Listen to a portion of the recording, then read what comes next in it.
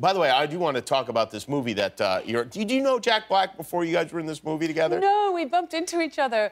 I think it was one night before the Oscars, and we're on, I think, the Fox lot.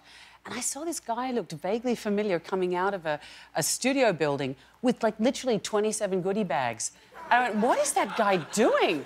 And I said, Jack? You know, all the goodie bags that they have at these parties that no one but Jack wants, full of kind of lotion and terrible perfume that you wouldn't even give your ex-girlfriend. And he's got 27 of them. I went, Jack Black? And he went, what? And I said, oh, hi, I'm Cate Blanchett. And he went, oh, he said, I said, what are you doing? He said, I don't know. He just took him. That's Jacko Blacko for you, you know?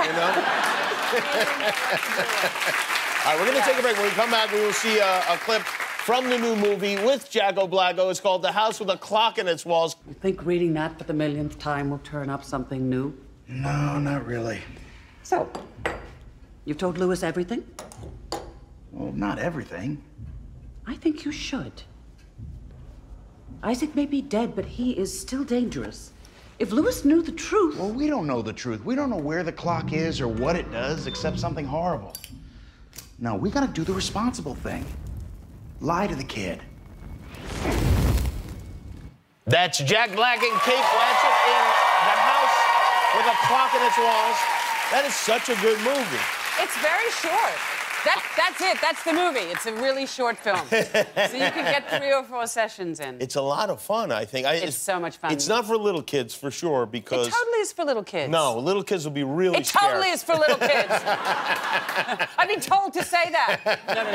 No, it is. It's scary in the way that, you know, those fantastic Amblin films were made. And fun and funny, and you guys really have good chemistry, you and Jack. Yeah, chemical. You must have known that when you caught him stealing. Yeah, it's like he owed me.